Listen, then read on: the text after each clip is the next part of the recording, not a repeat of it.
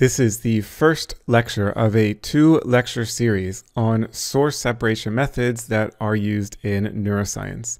This first lecture corresponds to temporal source separation. So we're going to be talking about source separation methods that involve time series data. And in the next lecture, I will focus more on spatial source separation methods. So let's first start with a kind of generic and high-level discussion of source separation and what source separation means in neuroscience. I'm going to make the claim here that basically all of neuroscience is source separation, or I should say all of neuroscience research is focused on trying to isolate or separate different sources. So what does this mean? Well, first let's talk about what this term source means. So what do you think a source means in the brain in neuroscience?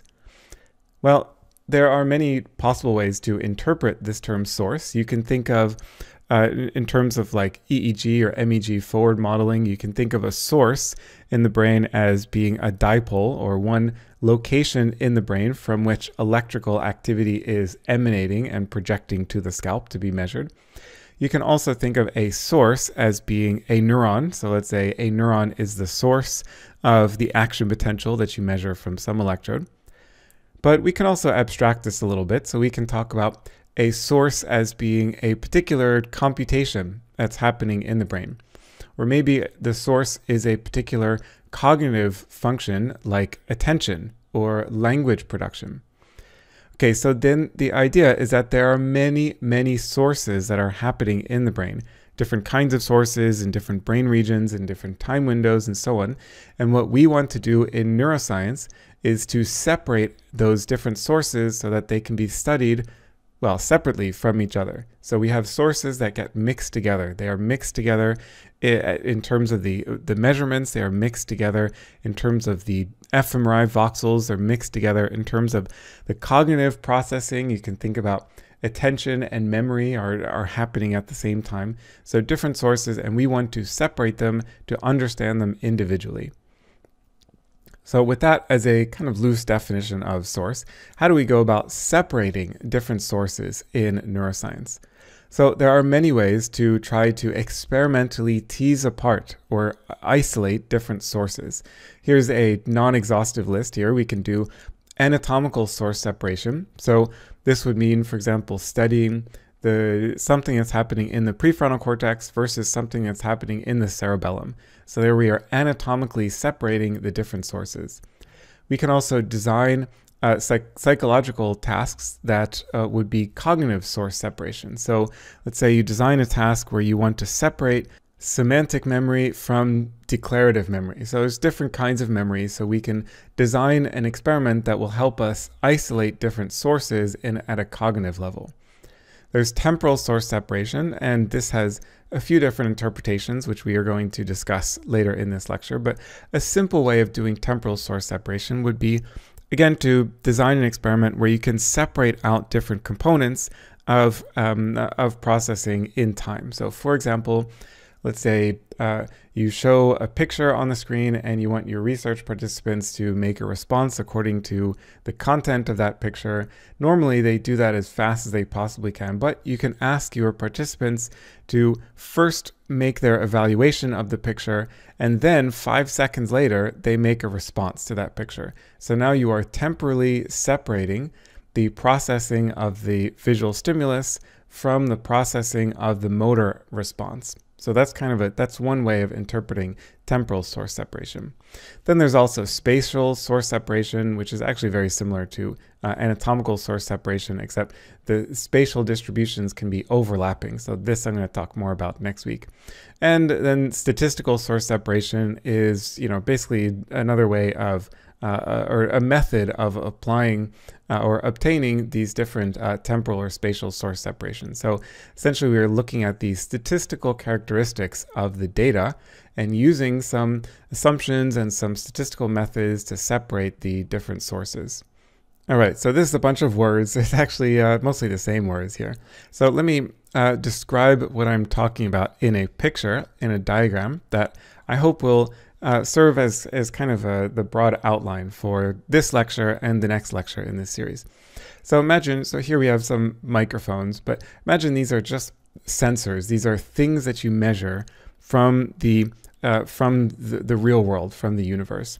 So these could be microphones, they could be EEG electrodes or MEG sensors, but they don't even need to be, sort of electromagnetic things. They could be voxels. Each one of these could be a voxel and an fMRI, and you're measuring the hemodynamic response at each voxel. Or these could be some kind of, cognitive or experimental outputs. Like, for example, imagine you're looking at questionnaire data. So each one of these microphones here would actually correspond to a question on a questionnaire that people are answering. Or maybe this is reaction time in a particular task. So you ask your research participants to respond to a stimulus as quickly as possible. So this would be the reaction time. So we can abstract this a little bit. They don't have to be microphones. These are just any ways that we have of measuring things in the outside world. Now, these are called manifest variables because they are the variables that we actually have direct access to. These are things in the universe that we can measure. And what that means, so, there's a whole branch of science and philosophy science about measurement and what it actually means to measure something. But we can simplify that discussion here and just say that a manifest variable is a number that we can attach. It's a way of attaching a number to some phenomenon in the universe. Maybe it's a voltage fluctuation or something like that. So these are things that give us numbers that reflect something about the real world. Now, the thing is, in neuroscience and most of science, we don't actually care about the sensors. We don't care about the manifest variables. What we care about is the things that are producing data that the manifest variables are measuring. So let's take an example of EEG. If each one of these corresponds to an electrode, you don't really care about the electrode data, the voltage data. What you care about is the brain process that is producing electric fields that are then measured by the electrodes. And here's where mixing comes into play, because you can have one source, so this could be a source, one source that projects to multiple sensors. So in the case of EEG, this would be one dipole in the brain, and that dipole's electric fields are projecting to multiple electrodes on the scalp. So they project to many different electrodes. But this could also be a cognitive process. So let's say this is attention, and that's the thing that we're interested in. We want to understand how attention works, but we cannot measure attention directly. So here we have the action potentials from one neuron, and this is the activity from a different neuron and a different neuron. So there is some latent construct in the brain called attention, and we cannot measure this thing directly, but we can measure the effects of attention on these neurons. So here's where things start to get tricky, because this is one source, and now, in real brains, we have multiple sources contributing to the signals at the same time. And again, if this is the case of EEG, you could think of multiple different regions in the brain that are generating electric fields, and all of those electric fields are propagating to the different electrodes that we measure on the head. Or, if you abstract this to be some kind of computation, some cognitive process, that maybe this is attention and this is memory. And so the effect of attention and the effect of memory are altering the activity of individual neurons in different ways, but they're sort of contributing to the same population of neurons.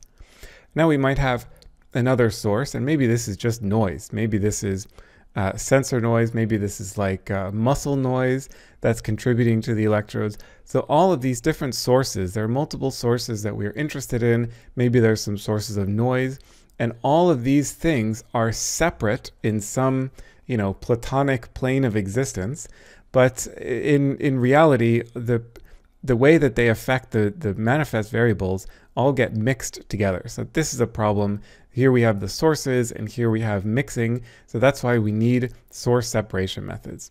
Okay, so these are the sensors or the manifest variables. We can call these the true sources or the latent constructs.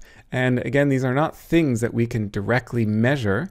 These are things that we want to understand, but we can only study them by via the manifest variables, which are things that we actually can measure. So again, these are sort of clouded in this, like, they're in this sort of other plane of existence or something where we cannot directly access them. So how do we study these different sources given that they are mixed at the sensor level? Well, obviously we need to do some source separation. So you could naively try to do a one-to-one mapping and say, well, this sensor corresponds to this source, this sensor corresponds to this source, and this sensor corresponds to this source. Now, that approach may or may not be valid, and sometimes, in some cases, it's not necessarily a terrible approach if this source is mostly contributing to this one, and these two other sources have very little contribution to this sensor. Then it might be reasonable to just try to do this one-to-one mapping. But in many cases, that's not desirable and it's not really optimal. So therefore, what we try to do is come up with a way to combine these different sensors such that their combination is maximizing the contribution from what we think is one particular source. So then this would be the contribution for this source, this would be the contribution for this source, and maybe we assume that this thing is noise, so we just don't even try to reconstruct it. All we try to do is minimize the contribution of this source to these estimated sources. So then the idea of source separation is that we can analyze these. These are the things that we can analyze, and we hope that this is based on, or that there is a close connection between this reconstructed source and this true underlying latent construct. Of course, we don't know, well, in simulated data, so we can simulate data where we know the ground truth, and then we can confirm whether our data analysis methods are appropriate, are valid. But in real data, of course, we don't have access to the ground truth. So, we make some assumptions about what these lines look like. We make some assumptions about what the characteristics of the data here might look like, how they might be interacting with each other, how they might project to the different sensors. And based on those assumptions, we reconstruct these are sources in quotes, or we can call these components. And then we hope that there is some, reasonably close resemblance of this reconstructed component to these original sources. And then these are the things that we use to try to get over or separate these different sources that are being mixed here at the level of the manifest variables. So I hope that makes sense. I'll be referring back to this diagram later on in the course as well. In this lecture. So now the question is, how do we define these lines? And that's the tricky part, and that's basically the magic of source separation analyses, is trying to come up with how we define these lines, how we combine the information across these different sensors, these different manifest variables, in order to arrive at these components here. But what you can see here is that we are taking a weighted combination of these different sensors. So the data from this sensor times some weight, plus the data from this sensor times some other weight, plus the data from this sensor times some other weight. And we combine all of those. And from 3 different measurements here, we arrive at this one measurement over here, this one component. Okay, so now to make this a little bit more concrete, I'm going to talk about how these arrows how these weights look in time filtering and in space filtering. So let's just focus on this part of the slide now. We have a broadband signal over here, so it's a signal that has energy at lots of different frequencies. And here is the filtered version of this signal. So it's a narrowband filtered version. You can see it looks a lot smoother than the original signal, but all of this information is technically contained inside this signal. It's just mixed in with a lot of other signals. Now, how does this relate to what I showed in the previous slide?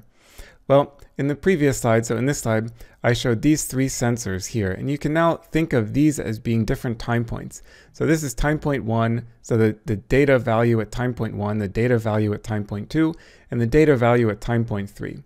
So here we have one microphone, the second microphone, and the third microphone. So for this whole time series, maybe this is 200 data points or whatever, then this would correspond to 200 different manifest variables that I showed in the previous slide. And so how does filtering work? Well, so there's several ways to do filtering, and I'll talk about those in a little bit. But in this case, we are doing filtering in the time domain. And the way that works is by constructing this little wiggle here, which is called a kernel. but the name isn't important. So we take this little wiggle here, and then you multiply this time point in the data by this time point in the kernel, and then this time point in the data by this time point in the kernel, and so on. This time point in the data by this time point in the kernel, and all the way back here. So now you're multiplying the signal by the corresponding data values in the kernel, and then you sum all of those weighted values together, and that gives you a single time point in the filtered signal. So a single time point in the filtered signal is the weighted combination of the original data, the raw measured data, times the this kernel here, which we construct according to some spectral features and so on. So I hope you can see that this is just a different manifestation of this here. So here we have the weights, I'm drawing them as arrows, and then I said that the weighted combination of all the data points at the different sensors gives us one thing that we can measure here, one component. And that's essentially what we're doing here. We are taking the original data that we measured from the universe, and we are passing it through a weight kernel, or a time series of weights, and then we multiply each of those, we sum them all together, and that gives us one time point here. And of course then, this would slide throughout the data to give us our filter time series. Okay, so this is temporal filtering, and how this relates to source separation is something I will talk about in the next slide.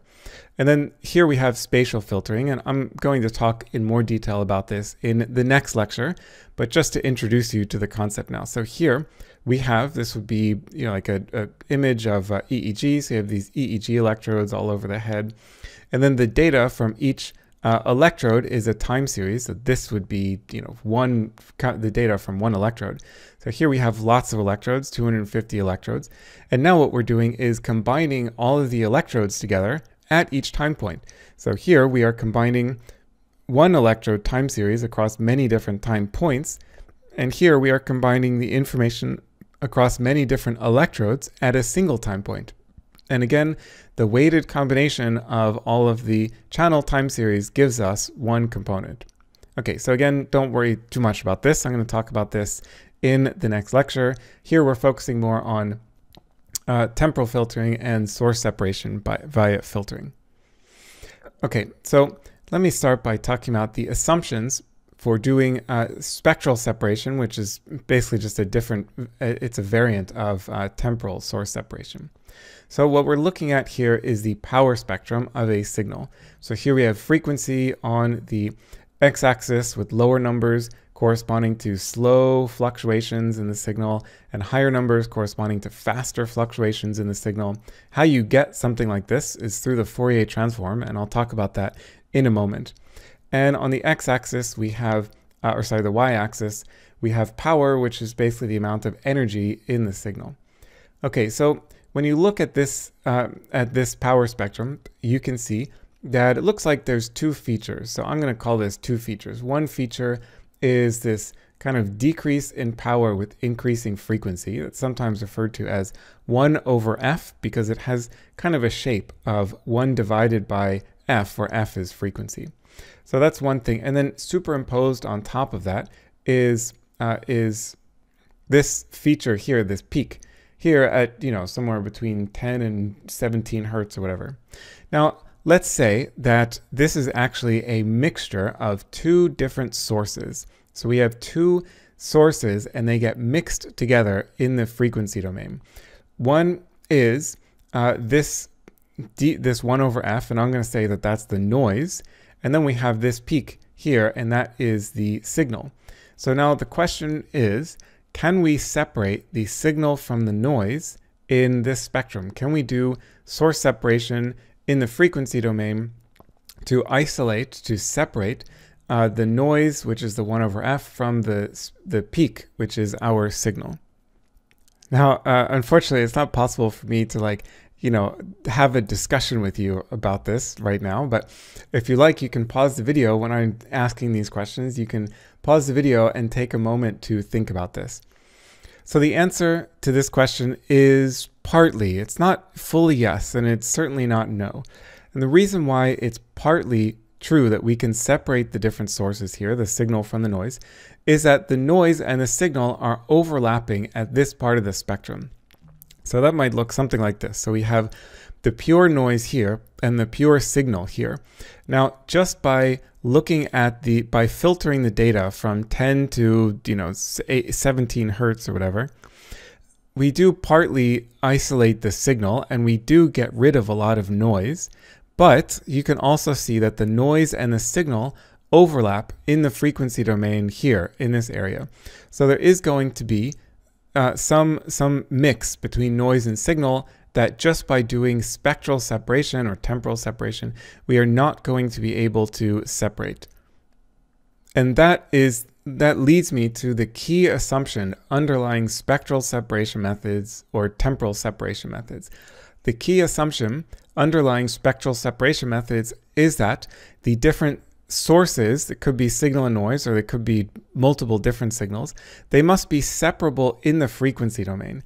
If they are separable in the frequency domain, that means they have representation energy at different frequencies, then it's possible to apply spectral separation methods. And if they don't, if they overlap in the frequency domain, like what you see here, then either spectral separation is impossible, or in a case like this, spectral separation will still be, pretty good, but not perfect. So that's just something we need to accept.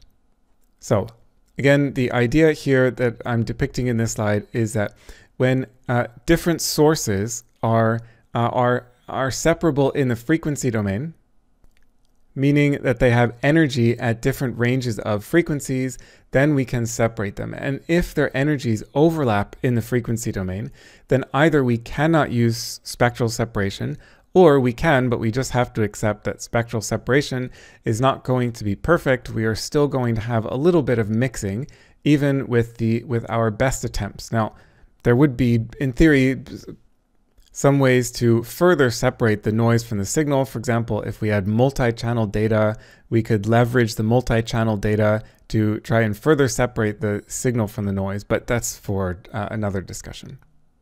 Okay, so here we see a power spectrum, and here on this slide we see what's called a time frequency plot. So here we have something that's like a power spectrum that I showed on the previous slide, but now frequency is on the y-axis, whereas in the previous slide, frequency was on the x-axis. And now on the x-axis, we have time. And so now what we see is basically a way to decompose our signal or represent the signal, changing over time and also changing over frequency. So now in the previous slide, when there was more energy in a certain frequency band, then you saw the height of the graph was higher, the height of the line was higher. And here that corresponds to color. So when you see red, that means there's more energy at this frequency at this particular time point.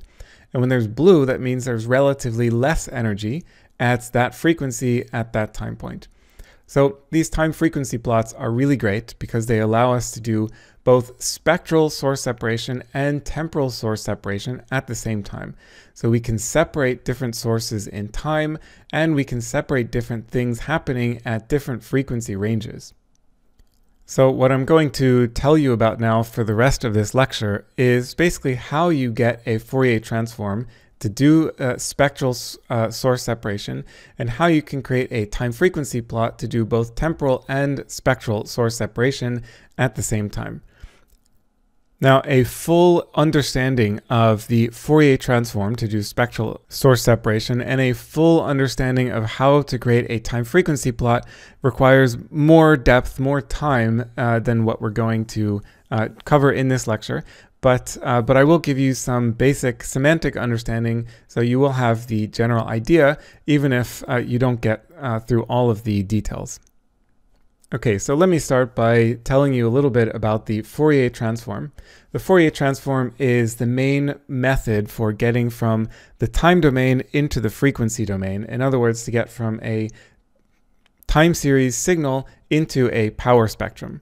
So here is our time domain signal. You can see it's like, it's sort of wobbling up and down. There's some big fluctuations. There's small fluctuations. Maybe some of this is a little bit of noise or something. But so this is our time series signal. Maybe this is, the output of an EEG electrode, for example. Okay, so the way the Fourier transform works is we take a sine wave and we line up the sine wave with our signal. So that looks something like this. And now we ask the question, are these two time series similar to each other? Do they look the same as each other? Now, obviously, you look at this and qualitatively you say, yeah, they look really similar. So how do we go about quantifying this? Well, we can start by thinking about these not as pictures, but as a list of numbers. So I'm drawing these as lines, but the way that they're represented on the computer is just as a vector of numbers. So this blue line of the EEG data or whatever, this is just a list of numbers, and this cyan dashed line is also just a list of numbers. Now, if I gave you two lists of numbers, and I asked you to tell me how similar are these two lists to each other, you might think of doing something like a correlation coefficient. So that would be the case for, if I gave you a list of heights and a list of weights, and I said, is height related to weight? And then you would correlate the two. You compute a correlation coefficient. So the Fourier transform does not involve correlation coefficients per se, but what we do is actually compute something called the dot product. And the dot product is the element-wise multiplication and then sum. So we multiply this data point by this data point, this data point by this data point, and so on for all these data points. And then we sum all of those data points together. That gives us a single number, and that's called the dot product. Now the dot product, it turns out, is also the computational backbone of the correlation coefficient. So the correlation coefficient is essentially just a dot product that is normalized in two different ways. It's variance normalized and it's mean centered. But the point is that the mechanism of the Fourier transform is really, really similar to the mechanism of the correlation coefficient. Okay, now I can imagine what you're thinking right now, which is that, yeah, okay, these two time series look like they're really strongly correlated, but if you would shift this cyan time series a little bit, shift this sine wave a little bit, then they wouldn't correlate with each other. So we can even look at that here. So imagine we take the this cyan time series and just shift it a little bit, and then you would find that actually there is no correlation, or maybe a weak correlation between the signal and the sine wave, even though they're at the same frequency. In other words, there is a phase relationship between the signal and the sine wave and the resulting dot product, or something like a correlation coefficient. And that is true. And to overcome that limitation, we need to use something called a complex valued sine wave. And a complex valued sine wave has a real part and an imaginary part that corresponds to a cosine and a sine. And it turns out that because cosine and sines are orthogonally related to each other, they're the same wave, they're just shifted from each other, we can actually use a complex sine wave to avoid this problem of phase shifts. So what we can do is use a complex valued sine wave instead of a real valued sine wave, and that not only tells us about the correlation between the signal and the sine wave at that frequency, but it also will tell us about the exact phase relationship. So what phase of a sine wave would maximally correlate with the signal. Okay, so that's getting to some of the details about the Fourier transform that we don't need to discuss here, but suffice it to say that this phase shift problem is solved in the Fourier transform. Okay, so anyway, so we compute the dot product between the sine wave and the signal, and that's going to give us a dot product result, and then we plot that here on the graph at an x-axis location corresponding to the frequency of the sine wave. So what we can do then is repeat this procedure, except we use a sine wave with a different frequency. So we take a sine wave that's a bit faster, and we go through the same procedure. So we kind of correlate the two, the sine wave and the signal, except it's not exactly a correlation, it's the dot product. But in this case, you can see that the correlation between the yellow sine wave and the blue signal is much smaller. So therefore, we get a much smaller signal here. And this is basically how the Fourier transform works. So we compare the signal to a bunch of sine waves at different frequencies, and then we compute the dot product or the similarity, something that's like a correlation coefficient, between the signal and the sine wave at each frequency. And when you repeat that for lots of different sine wave frequencies, that builds up a power spectrum that looks like this. So essentially what this graph is telling us is that the signal, now I'm not showing you the original signal here, but the signal looks an awful lot like a sine wave at 14 hertz. And it really doesn't look anything like a sine wave at 40 hertz. And if you correlate the signal with a sine wave at 2 hertz, then yeah, it looks kind of like a signal at 2 hertz.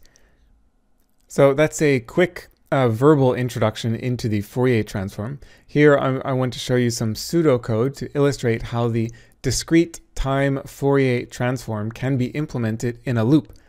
In practice, the Fourier transform is implemented through an algorithm called the FFT, or the fast Fourier transform. But you can also implement the Fourier transform in a loop, in a for loop like this. This is not as efficient computationally. It's actually considerably slower than the FFT. But this is a valid way to compute the Fourier transform. And so I just want to show this to you so you can see, so you can just get a better picture of how the Fourier transform works. Okay, so you run a for loop over frequencies for different sine waves, and then you create a complex sine wave. So again, a complex sine wave is a regular sine wave. It just has two parts, a cosine part and a sine part. And then you compute the similarity between the complex sine wave and the signal, which is actually the dot product. So it's the element-wise multiplication and then sum.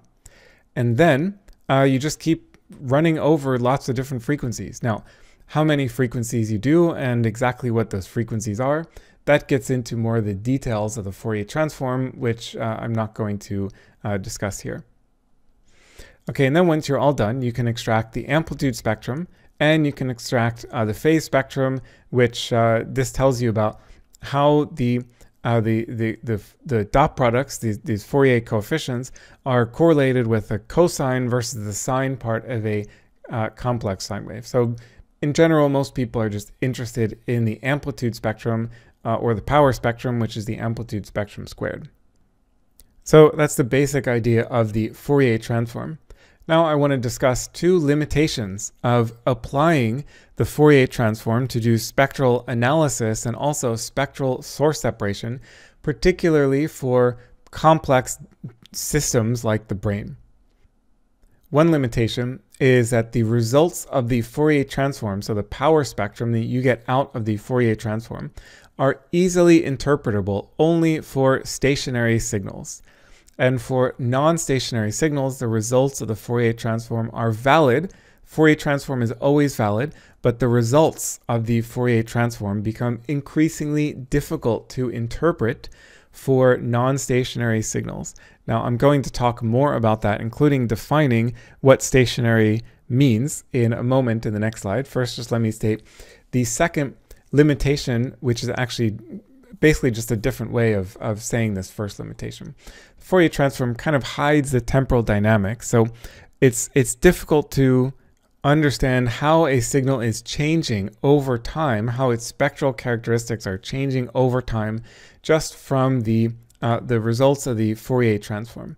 Now, I put hides in apology quotes here because technically all of the temporal dynamics are in the Fourier transform. They're not really lost per se, but they're kind of hidden in the phase spectrum in a way that's just very difficult to interpret. Okay, so let's talk about stationarity. So here I have a definition of stationarity. A signal, a time series signal, is stationary when its statistical characteristics do not significantly change over time.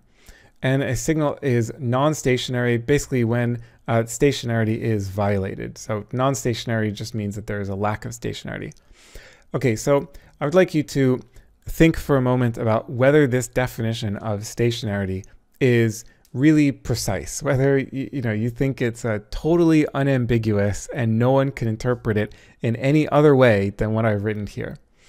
Well, obviously the answer is no, otherwise I wouldn't have asked the question, but I would like you to take a moment to think about what are some of the ambiguities in this definition. What did I write here that is ambiguous or not totally clear? So there's several points of ambiguity here in this definition.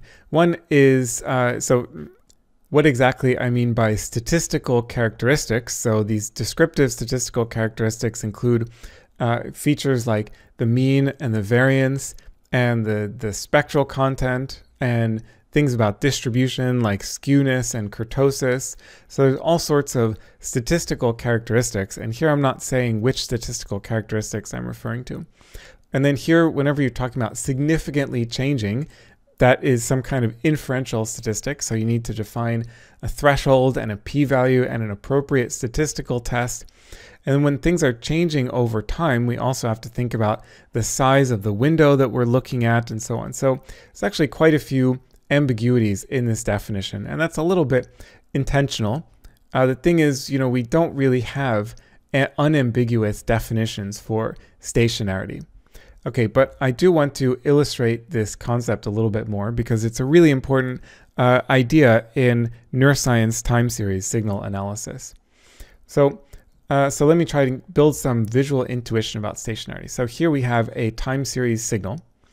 And now what I would like to know is whether the mean, so the average value in this time window, is the same as the average value in this time window. Now, to be clear, I do not mean that the average here and here have to be exactly numerically identical to, 35 significant digits after the decimal point.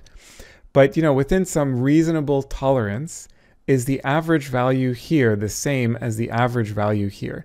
I think we can agree that it most likely is. Maybe you could do a t-test on these values and see if the means are significantly different. I would guess the t-test is going to be non-significant. Likewise, we can ask the question about this window. So now we have a larger window, and is the average of the data values in this time window going to be roughly the same, again within some reasonable tolerance, as the average value within this time window? And I think we can all agree that probably the answer is going to be yes. In other words, when you look at this signal and you're thinking about the mean, the average value, you would say that the estimate of the statistic, so in this case I gave the example of the average, is independent of the size and the location of the time window. So therefore we can say that this signal is mean stationary. So the average value is basically the same wherever you look in this signal and with various time windows. Now, of course, you can take this to an annoying anal retentive extreme and think about the average of just this one data point, or a window that contains only this data point, versus the average of a window that contains only this data point. So, again, we have to be, let's be reasonable here. But in general, we can say that, yeah, the average is not really changing over time. So the signal is mean stationary. The variance also looks pretty similar over time. So I would say this signal is probably also variance stationary. So now let's have a look at a counterexample, and we can play the same game here. So the question is the average value in this time window the same as the average value in this time window? Now here the answer is obviously going to be no. Now it's not to say that the average value in every single time window is different, the average in this time window and the average of this time window, if you would just shift this box over, those are probably, the means there are going to be roughly the same. So, but we can look at different time windows, different sizes of the time windows, and we can say that the estimate of the descriptive statistic, in this case the mean, is dependent on the size and location of the time window. So this signal we can call mean non-stationary. Again, this also depends on the location and the sizes of the windows. So the term stationarity should be interpreted more in terms of an idea, a concept, and less in terms of a precise mathematical definition. Okay, but so in contrast to mean non-stationarity, this signal we'll call mean non-stationary. I think this signal is roughly variance stationary, which is to say, if you would look at the variance or the standard deviation of this signal in different time windows, I think in nearly all time windows, the variance is the same, maybe except for here. If you had a time window that included this sharp drop here, the variance is going to be relatively large. but the mean, comparing this time window to this time window, the means are different, but the variance is the same. So maybe we can say this signal is variance stationary, but mean non-stationary. So that means that a signal can be stationary in some characteristics and non-stationary in other characteristics. So here you see an example. This signal here is frequency stationary because the frequency is not changing over time, but it's amplitude non-stationary because the amplitude is increasing over time. And this signal, in contrast, is amplitude stationary because the amplitude is the same, but the frequency characteristics are changing over time, so this is frequency non-stationary. Now, why do I bring up all of this stuff about stationarity and signal stationarity? This is a really important consideration for neuroscience data analysis because data, brain time series data are incredibly non-stationary. In fact, it is no understatement to claim that pretty much all of neuroscience is focused on trying to understand the non-stationary features of the brain. It's the non-stationary features that allow you to think and act and remember things. Anytime something is happening and something is changing in your brain, then those are non-stationarities in your brain. So these are the things that we're interested in, the temporal non-stationarities, spatial non-stationarities, spectral non-stationarities. So we want to be able to understand them. So the fact that the results of the Fourier transform are difficult to interpret for non-stationary signals is a major problem for the Fourier transform. It's not a problem for the Fourier transform per se. The Fourier transform is always perfectly valid. It's a problem for using the Fourier transform to try to do spectral analysis and spectral source separation in neuroscience time series data. Okay, so now let me discuss the second limitation that I identified before, which is basically just a different way of phrasing the first limitation about stationarity. So here we have a time domain signal, and you can see there's a lot of stuff happening in here. This is actually a recording from V1 from primary visual cortex. And here there was a stimulus that appeared on the screen, so you see a visual response. And here there was a different visual stimulus that appeared on the screen, so you see another response and this really sharp peak. This turns out to be gamma oscillations here. And then this was when the stimulus came off the screen, and you see this offset response. So there's a lot of stuff happening at different points in time. There's a lot of temporal dynamics in this signal. This is the power spectrum of this signal. And I don't have the frequencies labeled here, but that doesn't really matter. This is low frequency. This bump here is somewhere, I think the peak was around 40 hertz or so, but it doesn't really matter. So this peak here corresponds to these ripples here, these fast oscillations here.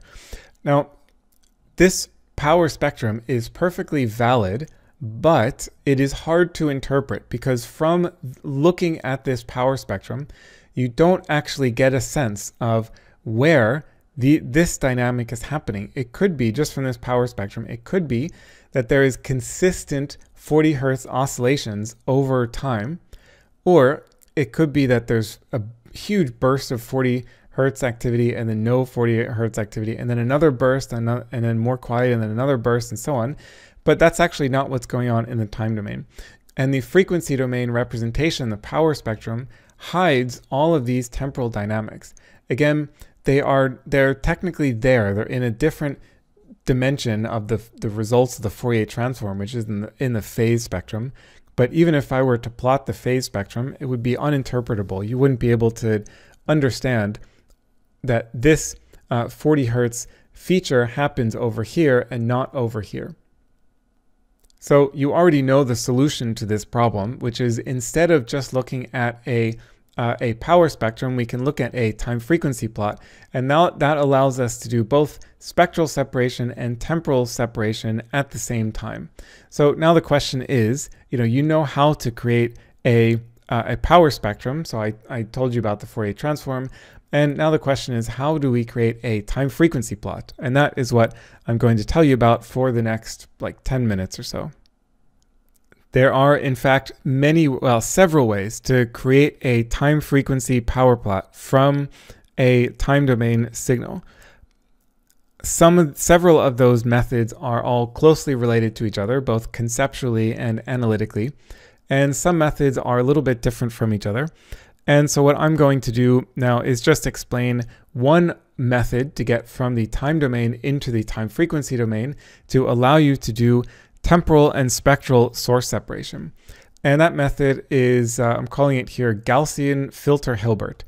So we have two really strong, influential German mathematicians contributing to the method. So you know it's got to be good because, yeah, Germany has produced a lot of really brilliant mathematicians. So we have Gauss, great mathematician, arguably one of the most intelligent humans that ever existed in the history of humanity. And Hilbert, who was also a very brilliant mathematician. Anyway, so now I'm going to walk you through a step-by-step procedure for creating a time frequency plot via the Gaussian filter Hilbert method. So we start with our time series data. So this would be a broadband signal. This would be the thing that you are measuring from the world over time from a sensor.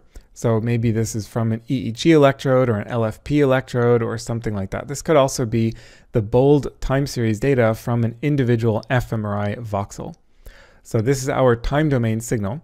And the next thing we do is take its power spectrum through the fast Fourier transform. As I mentioned before, the fast Fourier transform is basically just a more efficient implementation of the Fourier transform, which I already told you about, where we just loop over a lot of frequencies. We create sine waves at each frequency, and we correlate the signal with the sine wave at those frequencies. Okay, the next step is to take this power spectrum of the signal and multiply it by a Gaussian. So here we are saying that we just want to preserve these frequencies here in the signal. And so the Gaussian basically goes to 0 here. So we're going to essentially zero out, or at least really strongly attenuate, frequencies higher than this curve and also frequencies lower than this curve. Again, this is based on the assumption that this frequency range here contains some signal, and the other frequency ranges, so lower and higher frequencies, contain maybe other signals or maybe noise, but it's certainly something separate, it's something different from this signal here that we are interested in. Okay, so here you see the power spectrum and the Gaussian. When you multiply them together, you get a spectrum that looks something like this. So it's basically the features in the time series signal that are overlapping with the features of the Gaussian. And then you take what's called the inverse Fourier transform, and it's just literally the backwards version of the Fourier transform. So the Fourier transform gets you from the time domain to the frequency domain. The inverse Fourier transform gets you from the frequency domain back into the time domain. So we take the inverse Fourier transform of this multiplied spectrum, and that gives us a time domain signal, which you see in yellow. And well, it looks like a bandpass filtered version of the original signal, and that's exactly what the Gaussian filtering is doing. It's giving us a bandpass filtered version of the signal. Now, for a time frequency plot, we don't actually care about this narrowband filtered signal, all of these quick ups and downs. Instead, what we want is the amount of energy in the signal that's varying over time.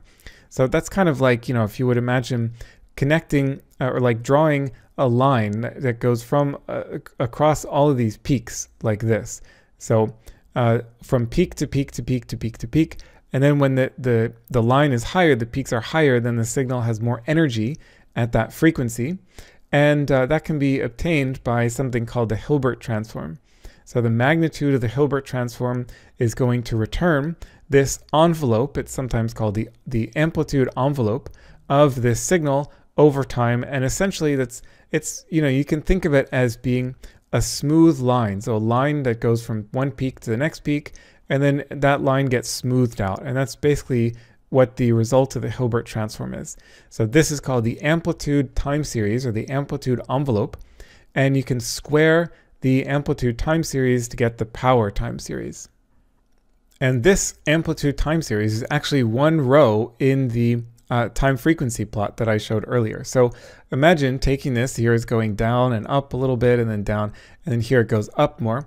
And imagine mapping this onto color. So this would be blue when it's low, relatively low, and it would be red when it's relatively high. So here we go, blue again. And then this would be, maybe orange. It's not quite as high as this peak up here.